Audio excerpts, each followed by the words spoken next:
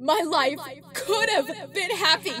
I could have fulfilled my role as a ruler of Equestria earlier on in life.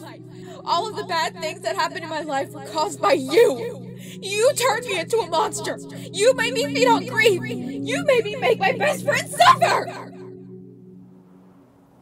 If only you cooperated, none of this would have happened.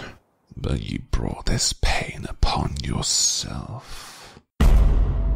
If balance is what Hexar wants, then we'll just need to give him a taste of his own medicine. But how do we accomplish that? The anchors. I want to try and bring them back. She's trying to find some way to stop our brother. But what if it goes out of control? Nisty has far more power than we realize. I think she can handle this. Welcome, Nisty. Selena? Is that you?